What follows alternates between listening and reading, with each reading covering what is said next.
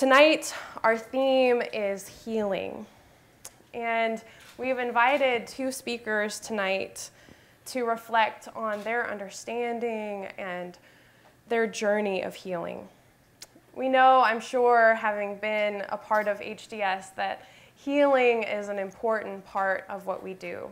It is a sacred and holy and divine thing. For things that are broken to be put back together, for things that are silenced to be spoken aloud, for things that we once thought were dead to be brought back to life. We invite all of you to share in this conversation and to reflect through this conversation about what healing has meant to you and what it continues to mean to you. The two conversation partners that we have with us tonight, first is Nancy Cahners. She's an MTS 03, and she is a medical ethics consultant and a Jewish and interfaith chaplain at Hebrew Rehabilitation Center in Roslindale, Massachusetts. She serves on the ethics committee and the professional advisory committee at Hebrew Senior Life. She's also a member of the HDS Dean's Council. So let's welcome Nancy.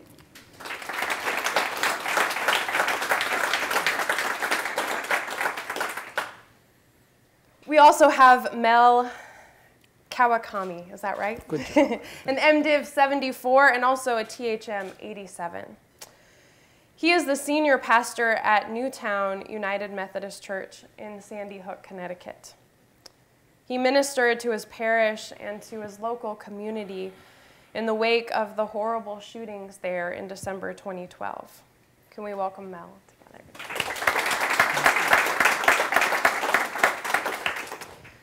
Nancy and Mel, we welcome both of you. Thank you for being here, for a willingness to share and to reflect with us, to open up and share your stories. We're so grateful. And to begin this conversation, I'd like to ask each of you, what has your journey been from graduation day at Harvard Divinity School to today? And what could you share with us? Well, actually, since I'm old, I'm going to have to go back a little further than that because I think to understand where I am and how I got there really needs to look first at the community out of which I was born. I was born in San Jose, California, in the middle of Japantown, and grew up in an ethnic neighborhood.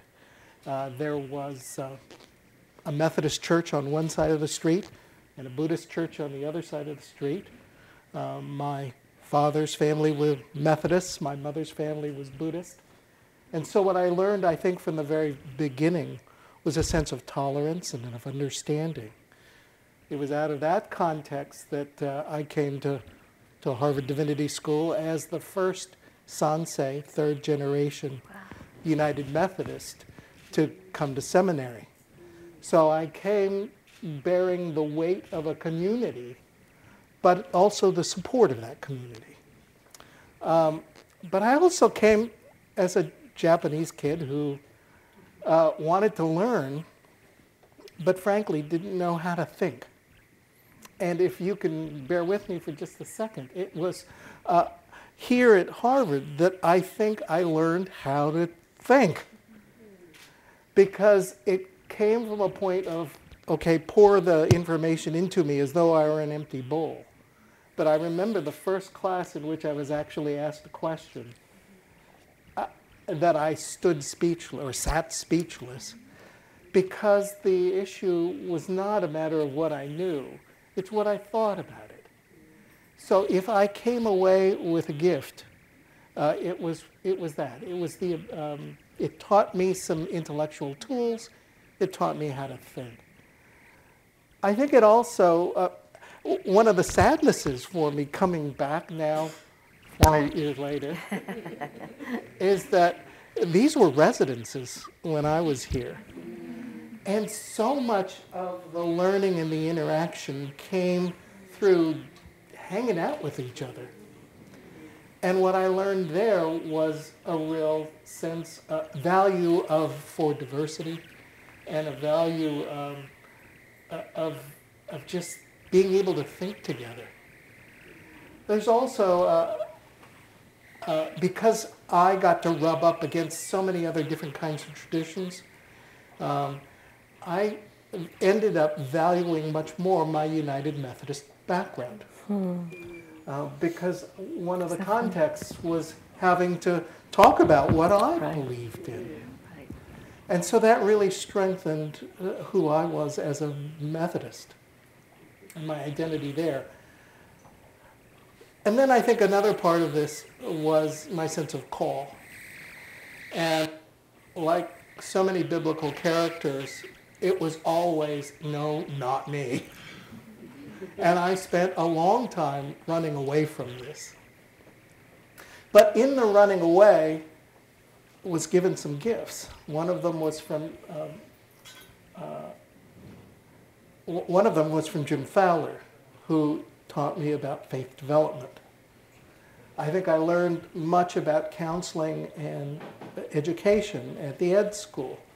I actually worked at the Bureau of Study Council for a few years, and then went from there to run a pastoral counseling center, which in the sea change of healthcare, I also had to close down. So I do grief. And then from there on into pastoral ministry. So I served several parishes, including one in Simsbury, and this last 7 years in Newtown, which is a church of about 600 or 700. 250 on a worshiping Sunday. So that's what brought me to Newtown. Boy. So much of what you said rings true for me too, that sense of really learning how to appreciate your own tradition by bumping up against and joining with others. My name is Nancy. As you know, I'm Jewish, and because I'm old too, I get to start before MDiv school graduation. In the spirit of being candid, my interest in religion really didn't originate in my household. We were pretty reform and unobservant, but it was after my brother's suicide that I found myself finding comfort in the Jewish grieving rituals and the structure and the way they helped hem in the chaos. And that was when I was 30. And so I, meantime, was an art director for a magazine published by MIT called Technology Review. And one day we were all fired, which is really good if you have to get fired, because you don't feel like, well, we all got fired, right? It's not me. So I immediately went online and applied and got in and were just the best years for so many of the reasons you mentioned. I I guess there are some folks here who expressed that they would be interested in sort of the medical ethics theme. I had been along during my journey at the Div school. I had to make work with my brother on making some healthcare decisions at the end of my father's life, and then during my mother's life. And they were so fraught. It was so hard to know what was the right thing to do. And there was no one to talk about what the implications of these decisions. The clinicians just weren't there then. I believe there's a lot of progress in that regard. But so I found myself hungry often just to unpack my own experience, and then hopefully be helpful. I'm kind of drawn like a moth to those times, generally in the ICU. It's not clear that the person won't survive. It's not clear, and you're just on that cusp, and it's so hard. And all those issues about sanctity of life, and what does a good daughter do? What does a good son do? And anyway, so I find myself in my chaplaining and in my work in these other institutions really drawn to the patient's perspective. So afterward, I was lucky enough after Harvard to go get a fellowship in medical ethics at the medical school. I think as a religionist, I was kind of like Spice, you know, to sort of break up the monotony of all those clinicians. And that, again, was just a wonderful opportunity. And they have ongoing educational consortia, because that's the way you kind of build and cultivate values, is this by huddling over these complex questions and debating it amongst yourselves. So that's an ongoing learning experience thanks to Harvard, HDS. And then, of course, to be a chaplain, I'm certain, I know I have some colleagues here who've gone through clinical pastoral education. Am I the only, has anyone else done CPE? Yay! Okay, so you know what I'm talking about. In order to be licensed, you go through 4 of these units, and it's 200. Each unit is 200 hours of clinical time and 200 hours of classroom, and so it's been a long educational path, but still on it, running hard. Mel and Nancy, tonight we're focusing on healing. And I'm wondering what healing means to you, both personally and in your vocation. Wow.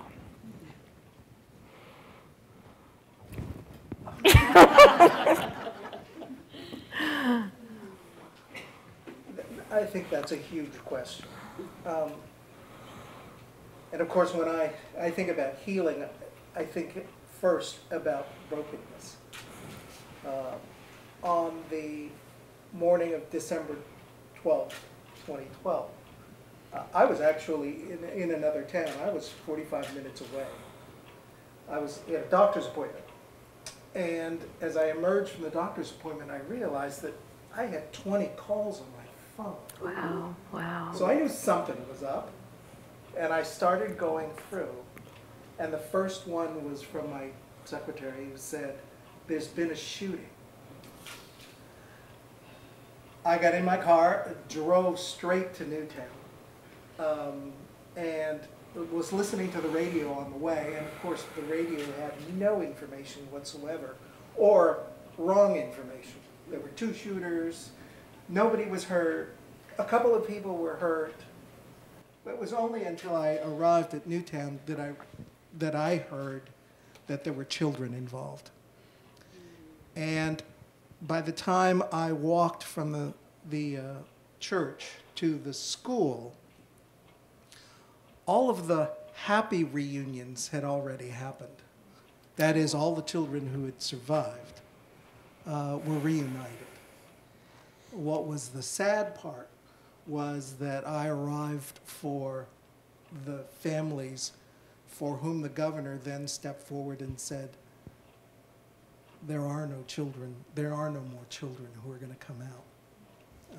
And there are adults who've been killed. That broke the community. You were talking about the Frost poem before. The package just dropped. There is no way to describe the pain that was there in the community at that moment. There is no way to describe the brokenness in all of us. Sandy Hook is a smaller community, and the church really is at the heart of Sandy Hook.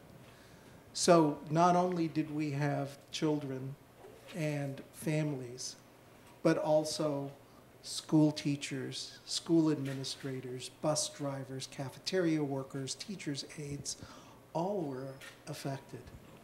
And if you didn't know anyone, you knew somebody who did know someone. And so it was out of that context of total brokenness and the darkness. This was December. It was getting dark very early, and it seemed as though the darkness would take over.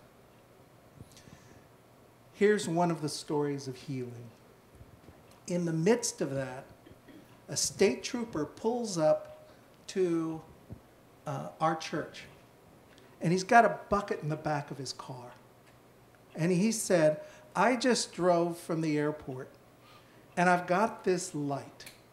Do you guys want it? This is December 22nd, so it was 10 days after the shooting. He said, this comes from the Church of the Nativity in Bethlehem. Wow. It is a light.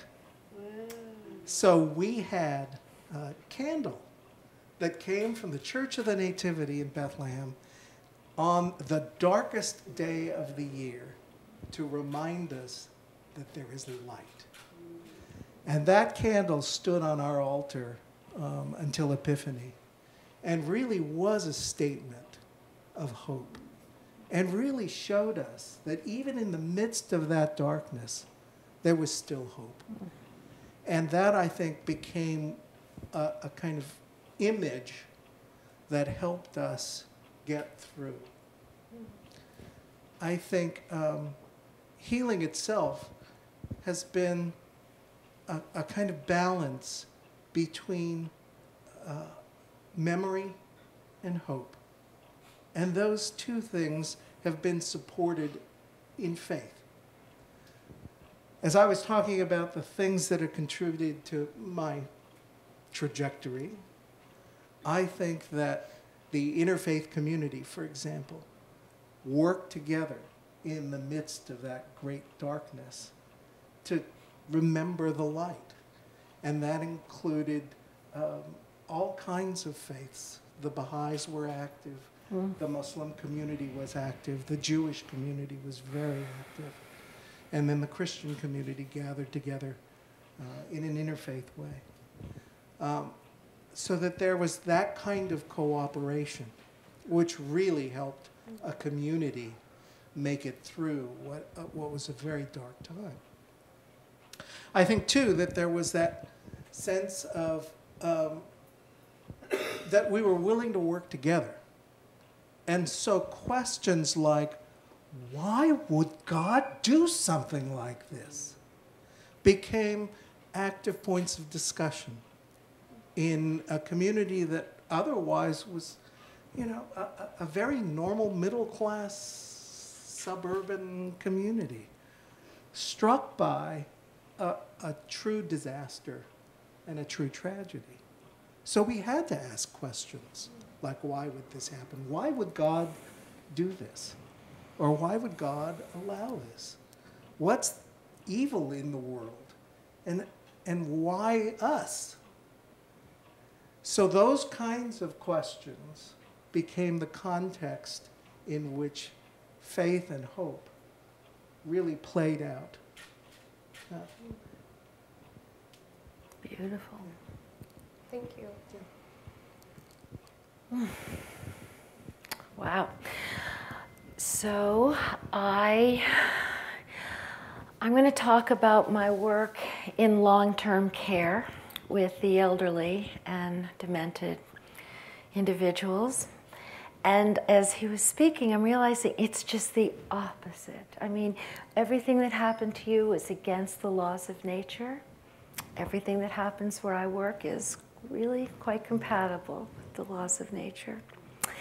And yet, still, nobody wants to die. So just get that straight. It's not. And so often, when you talk to me about healing, I often feel that I'm the one who's gotten healed because I didn't want to work with these folks.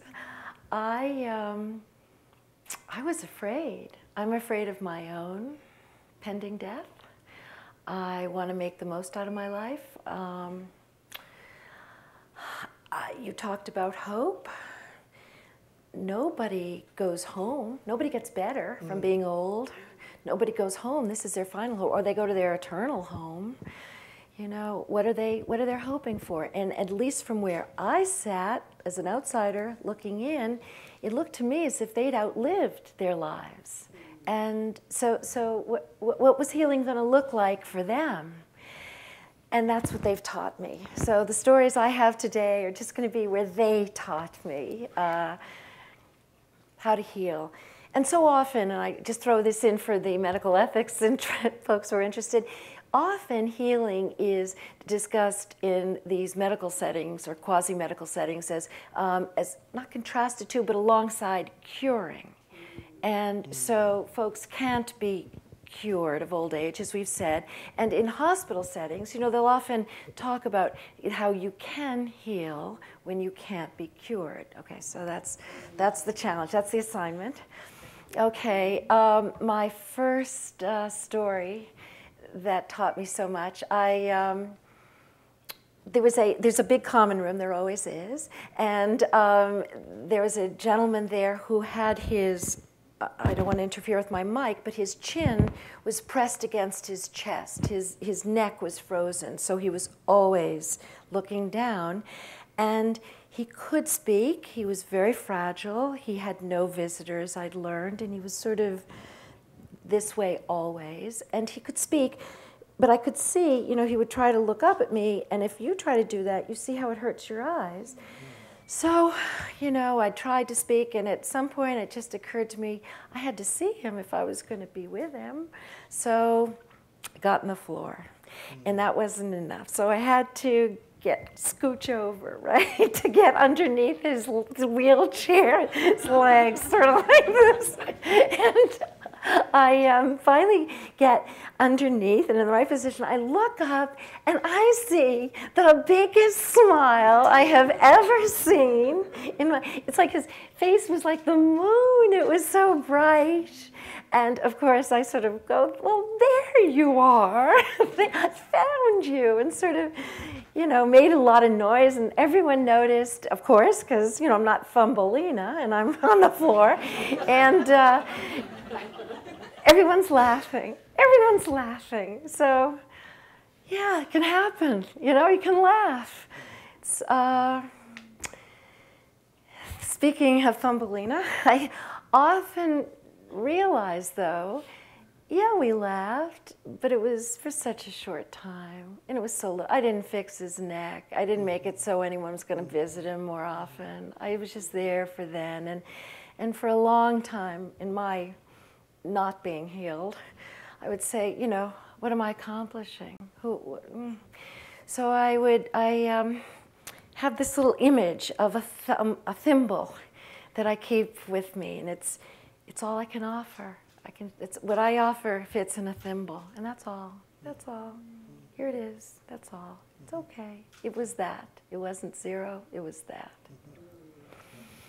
So they healed me in that, and I often I find in my tradition language that will heal me, hold me as I'm trying to do this stuff. One is, you don't have to complete the project, but you have to start it. So that's where having a thimble gets me off the hook.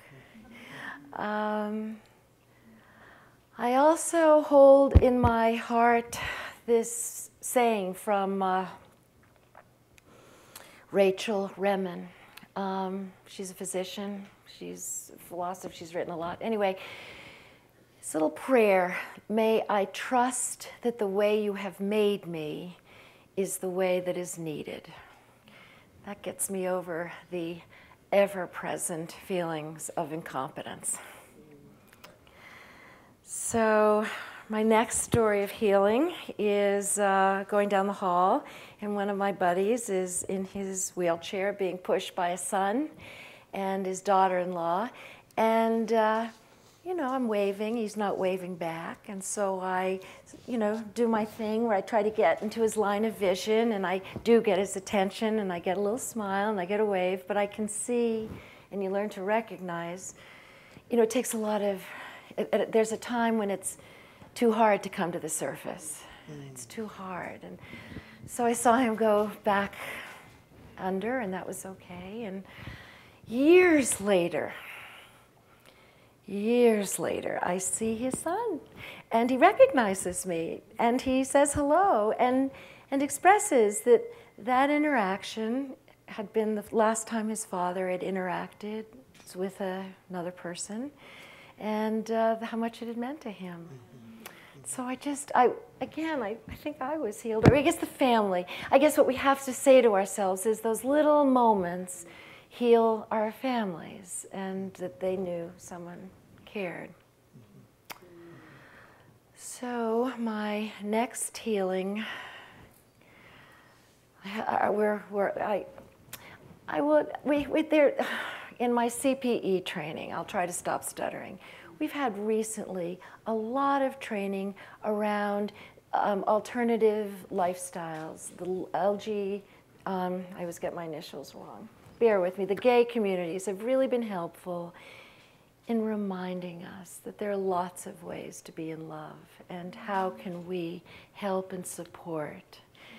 And I had an experience with one of our residents where clearly she just needed to be held. She just needed to be held, and it was such a normal. And of course, in this setting, you can't always be held. And I won't go into specifics, but I was so grateful that my training, that our society has moved in this direction, to it, that I felt enabled and free to hold her in a way that was appropriate, in a way that didn't embarrass, in a way that didn't push her humanity aside. So that would be again, I've both healing.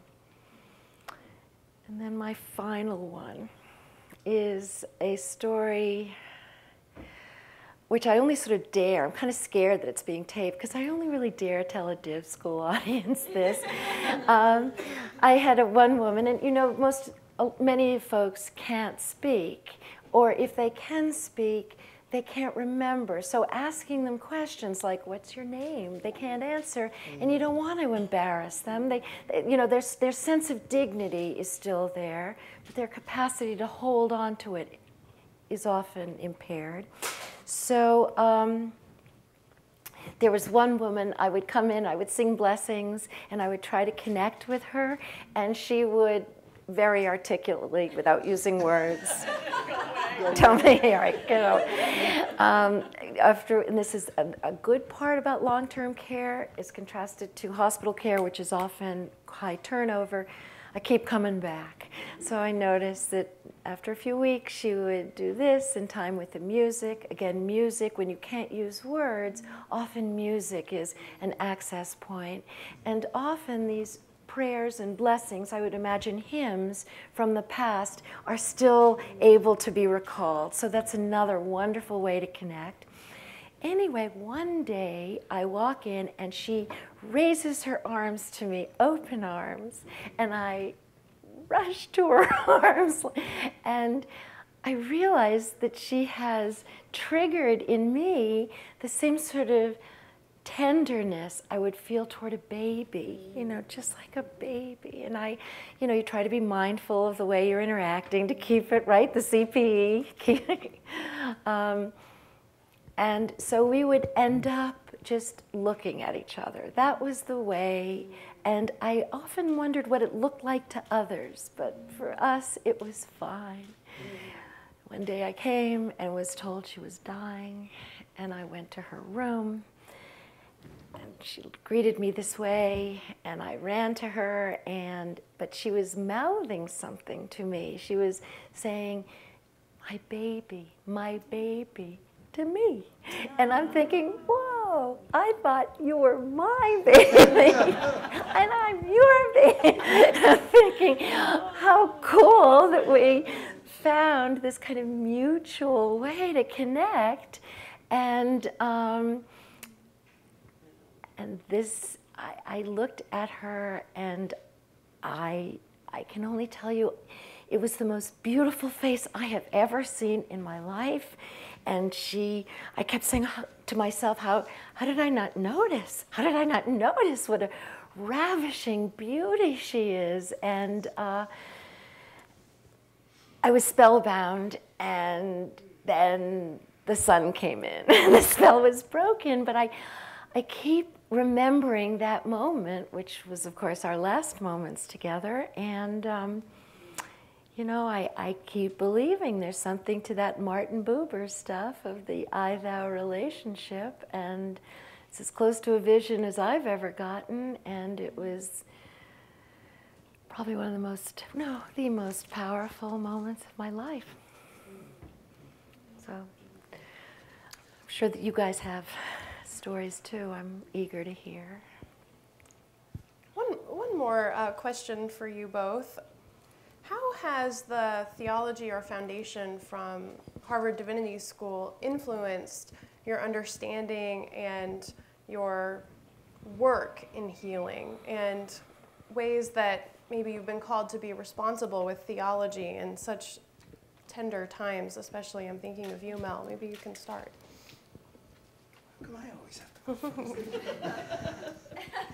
first? I think, well, you mentioned Buber. He was one of the people that I met here in terms of the writing and in terms of the relational aspect. When we see the I-thou working out in the world, this week was the 26th playground dedicated to the victims of Sandy Hook. And it wasn't necessarily the playgrounds themselves, but it was the people who got together in the moment, having relationships, Right. grieving together at times, but also celebrating together an accomplishment, and then having all of these children come to the playground is immensely healing, and it was relational. That's where it started. I think, too, I mentioned Fowler before, Jim Fowler, seeing that people are coming to faith in different ways and at different places and different stages, if you want to use his language, but it also gives us a way of relating even better. I remember Gordon Kaufman's book, The Problem of God, which he talks about theodicy. 40 years ago when I read the book, I was thinking, okay, Right. I'm not even sure I understand it. Right. But boy, 40 years later, I had to live it out. And so that discussion became a foundation for looking at how do we begin to understand the impact of evil in the world. So I think those are some of the ways that I carried out the Harvard tradition in my own life. Mm-hmm. Yeah. That's beautiful. I think I really learned tolerance. I thought I was tolerant before, but I really learned it here. I think I was carrying around a lot of baggage as a Jew, sort of anticipating anti-Semitism, feeling folks really didn't want me around. I looked for it here, but I couldn't find it. This is a very loving community, and I learned a lot from that.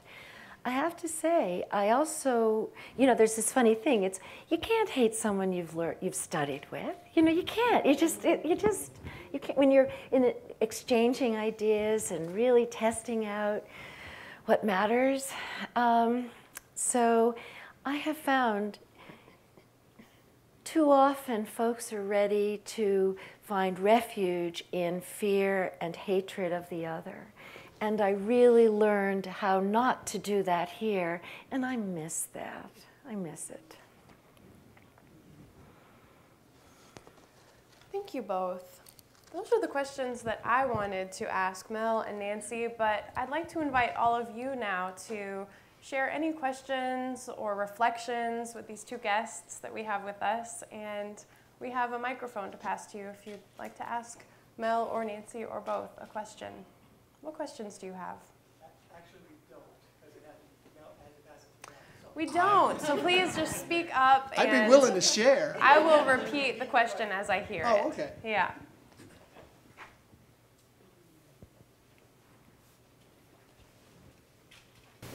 Hi, I have a question, and it's about closure.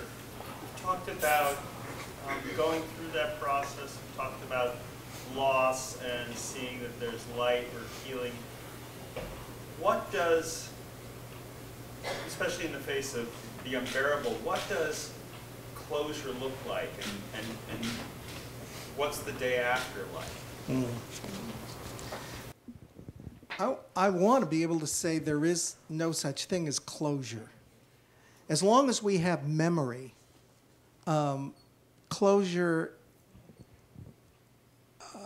I'm not sure there is such a thing as closure. I'll give you an example. A week before the tragedy, we had a gift exchange at the church. And I'm taking pictures, and there's little Chase Kowalski. Now that's a valuable picture to me. It's one that I will treasure forever because it was a very candid moment. It was a joyful moment. And a week later, he was gone. I'm not sure what closure would look like with Chase or with any of the other children. And in fact, it is that legacy that is part of the ongoing tradition, if you want to say now. We've got Ben's Lighthouse. Ben loved lighthouses. And Ben's Lighthouse is sending out groups to places like Moore, Oklahoma. We've got our own foundation from Chase Kowalski is the Run for Chase. He loved to run. He was everywhere, which is why he was in a lot of my pictures. And so they sponsor runs for children.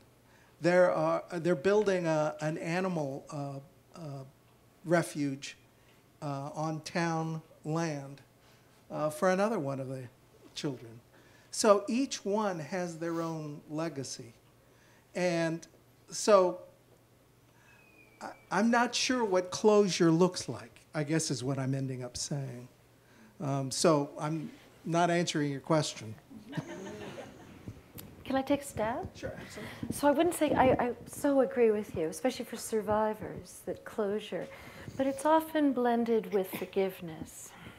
So that's often a task that has to be accomplished before you can feel at peace, if closure means being at peace.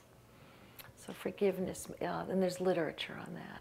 And it's harder when the person you have to forgive is dead already, you know, so so as we talked a little earlier, I mean, how do you forgive? And anyway, we also have, in our traditions, you see, I sort of cling to these language, but we have this expression, may his memory be for a blessing. You say that too. And you always wonder, why do they say the for? Why don't you just say, may his memory be a blessing? But I think it is perhaps suggesting that our memories are for something. You're supposed to use them, use those memories, conjure it up, because I'm sure you've seen this. When you remember, you see they are brought back. They are brought back in a form, but whether you stop missing them.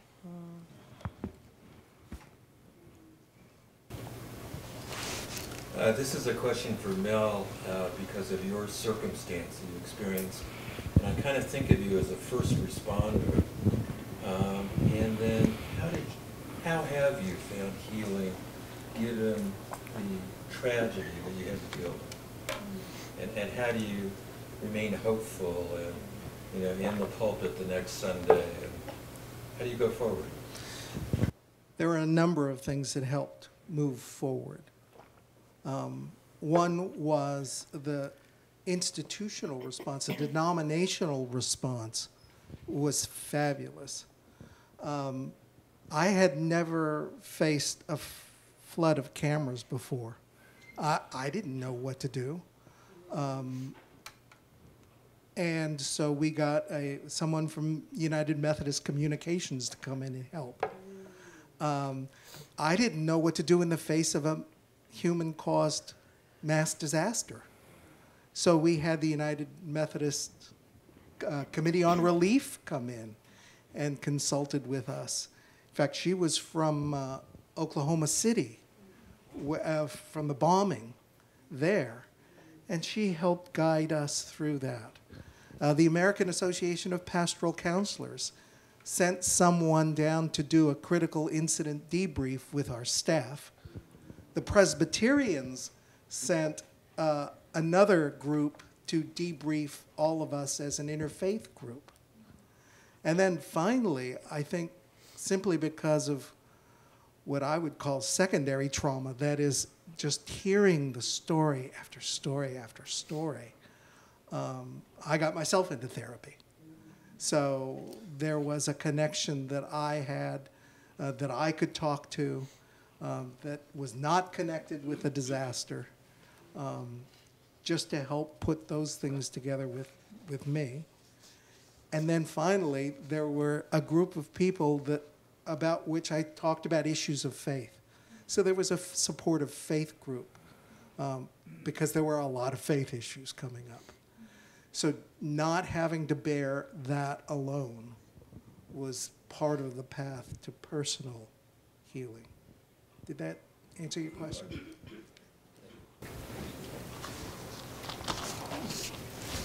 Yeah, thank you so much.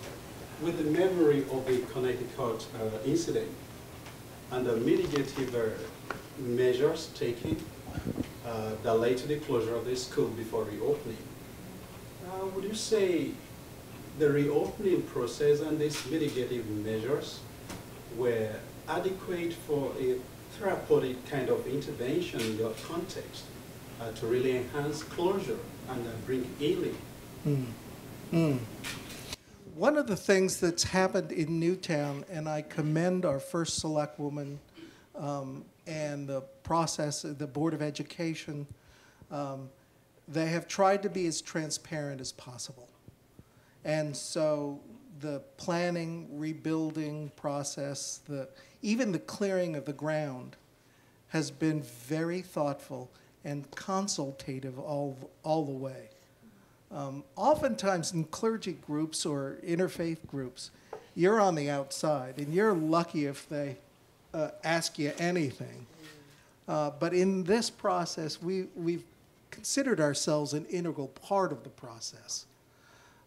So, for example, we had quite literally tractor-trailer loads of snowflakes and teddy bears and things that gracious people throughout the world were kind enough to send.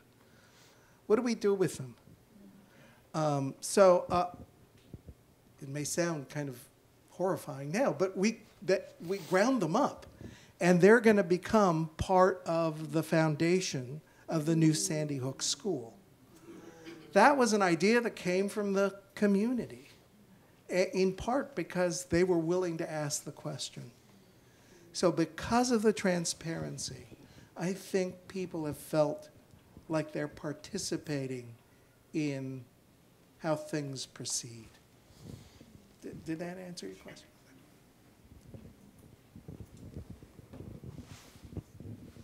Oh, there's one question back here that's been, you, yes. I would like to ask both of you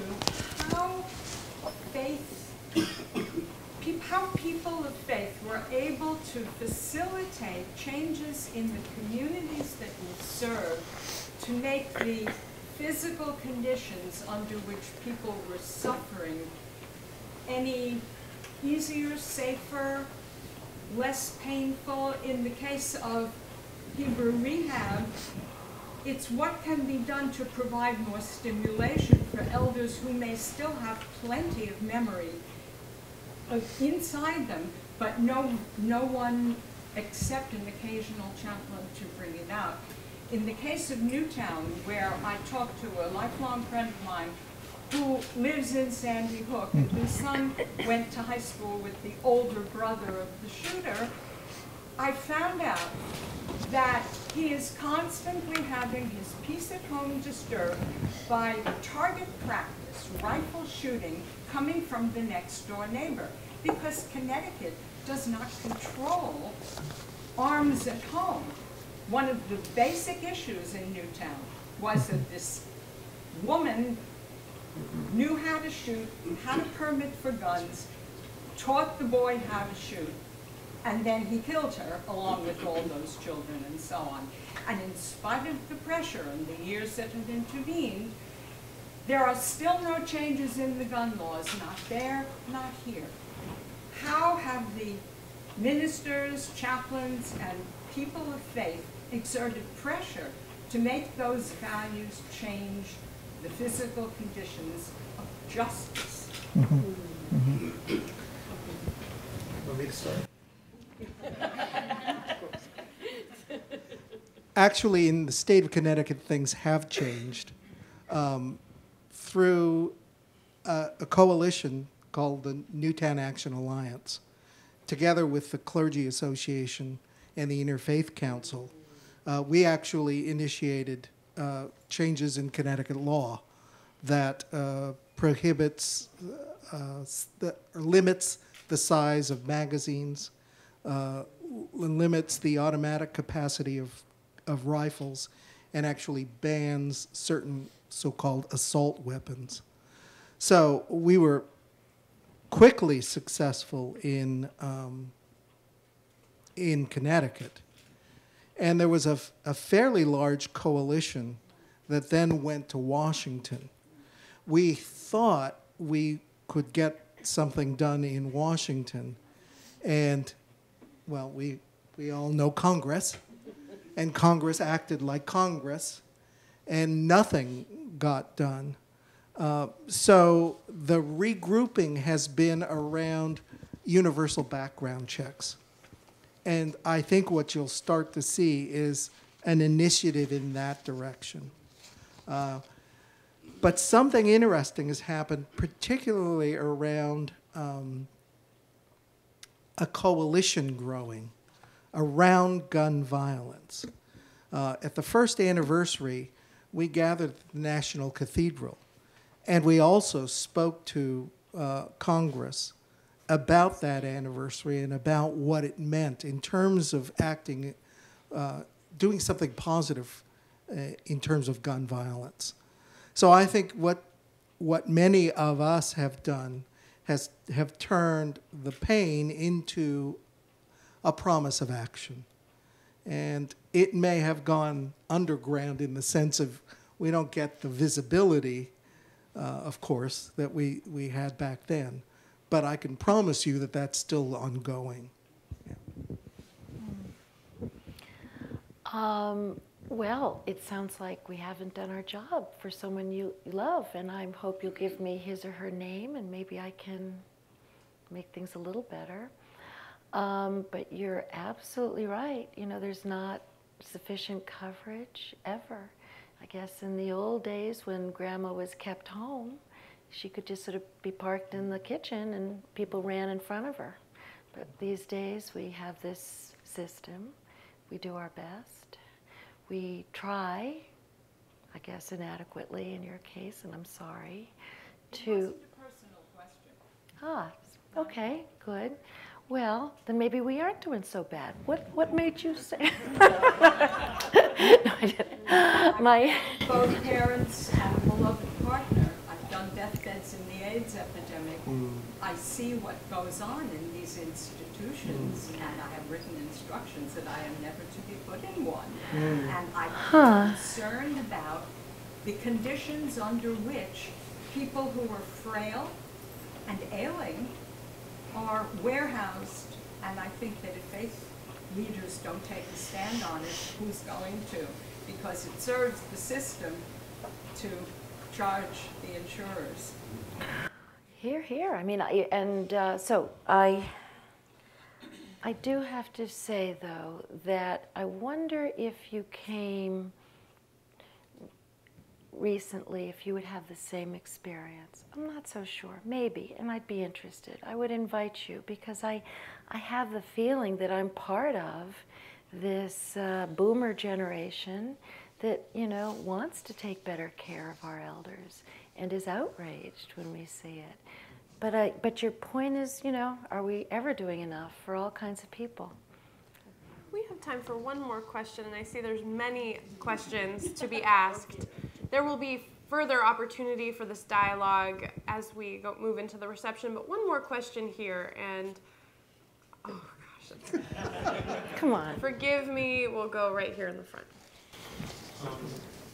So there's a few students here, so we're all first-year students and kind of wrestling with healing, what to do. What are some things that you could share with us about what you've learned not to do? If you could tell us some stories about what not to do as healing, as ministers of healing. Okay. I could keep you here so long. Yeah.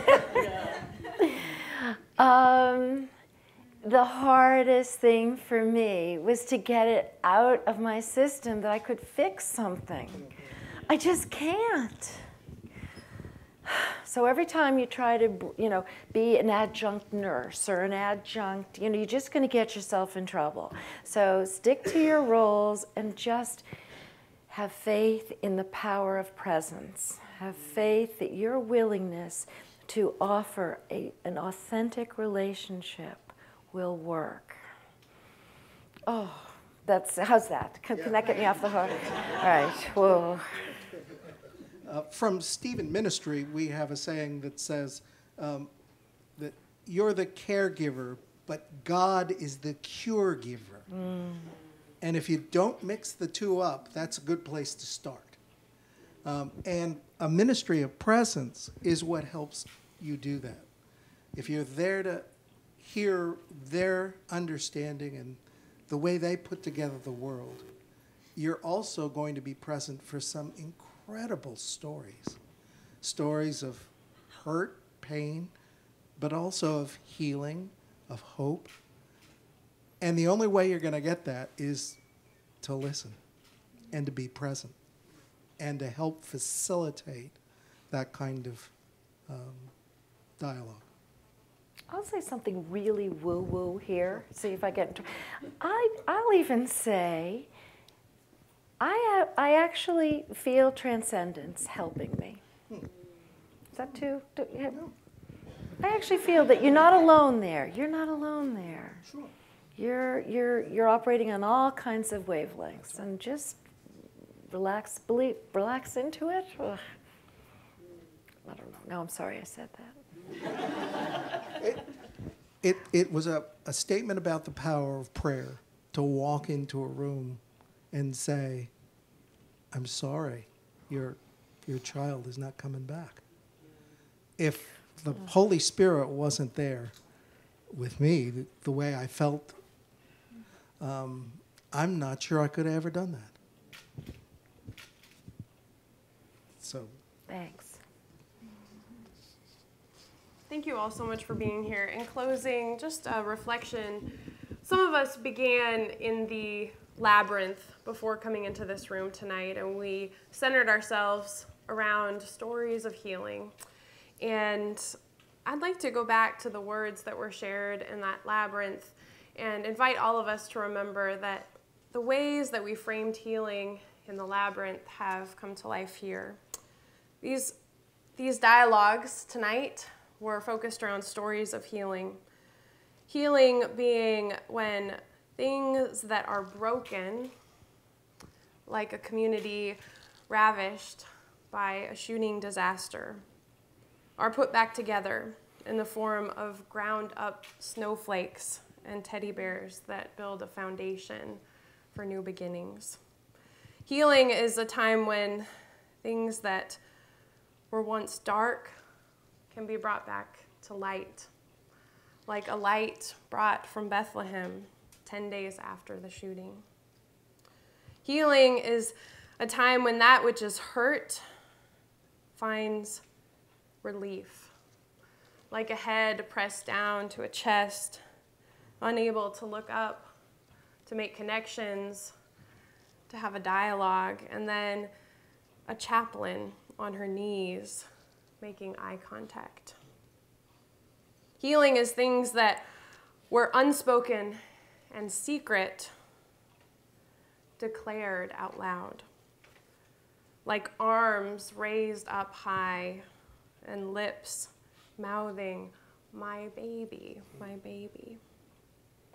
Healing is things that were buried becoming uncovered, like a journey back to discovering the ancient Jewish grieving rituals in the time that it mattered.